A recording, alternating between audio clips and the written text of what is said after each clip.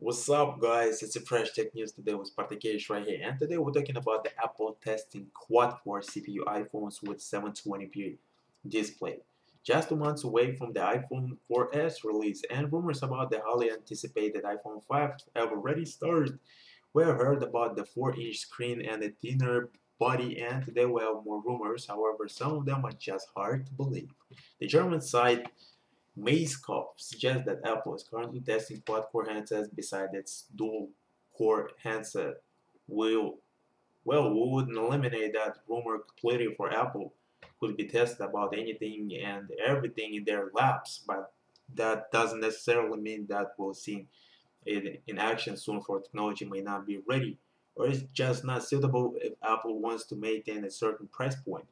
Since Android phones are in the middle of a CPU ARM race, the odds are very high that Apple wants to stay ahead of the race by testing its own super-powered headsets, with the aim of bringing it to the market in the future. As you know, Apple currently owns one of the fastest handsets out there. It's iPhone 4S, that's all we know. We have yet another rumor suggests that Apple is also testing a variety of different screen resolution, with the current Retina display being 960 by 640, same as iPhone 4 and iPhone 4S. Macerkof says that Apple is working on 720p display with the resolution 1280 by 720 pixel. Again, don't rule it out. Android phones are currently shipping with that resolution, so it's possible.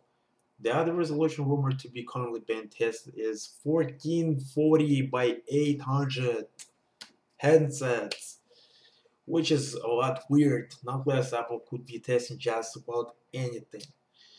For more info, visit iPhoneHacks.com. That's it for now. Don't forget to subscribe to my channel up here. If you like my tech videos, comments down there. See you later, guys.